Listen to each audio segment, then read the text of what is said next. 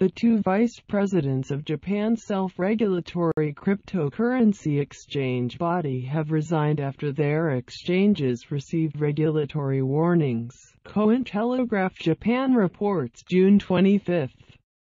Just a week after the Japan Virtual Currency Exchange Association (JVCEA) produced its first guidelines on industry best practice, Yuzo Kano and Noriyuki Hiroyuki announced they would be stepping down as vice presidents of the organization.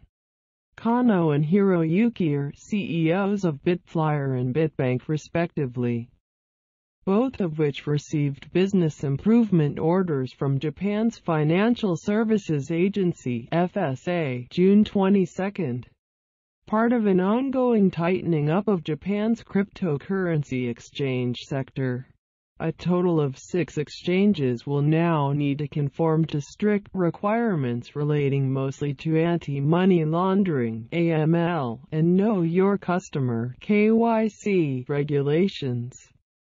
For Bitflyer, the FSA stipulated a raft of new measures, including an effective management system to ensure proper and reliable operation of the business, as well as countermeasures against money laundering and terrorist financing.